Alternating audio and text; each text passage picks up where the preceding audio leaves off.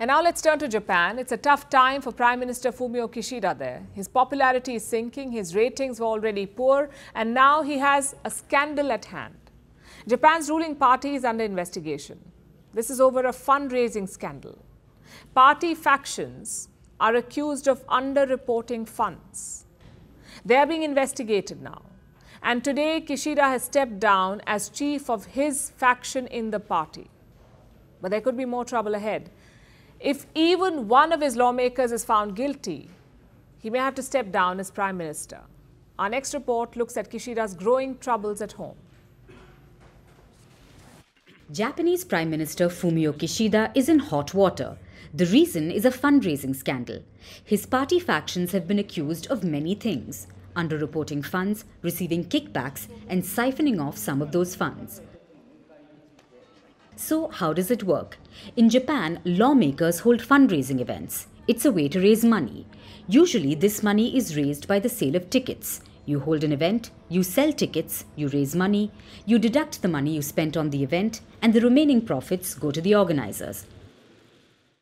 For Japan's factions, this is the main source of revenue. They raise millions of yen every year. In 2022, the Kishida faction received 229.35 million yen in revenue. 80% of that comes from fundraising parties, so it's quite a big deal. Now, of course, that means there are some rules. Political parties need to report this revenue, especially if it's more than 200,000 yen in a year.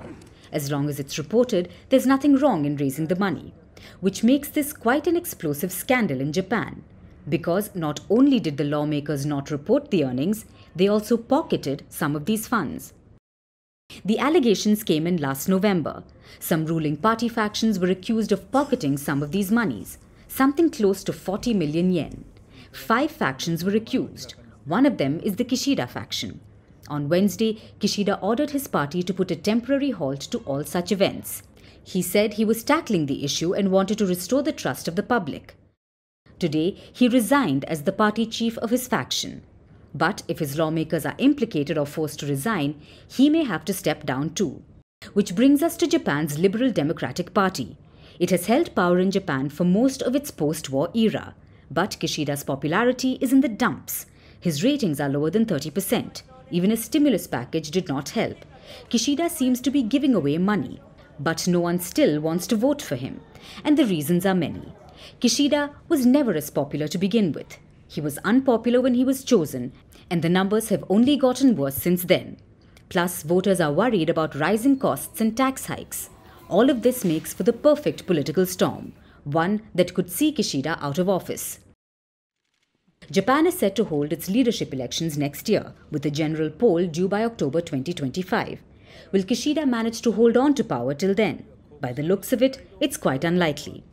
The fundraising scandal may be the last nail in the coffin of his political career.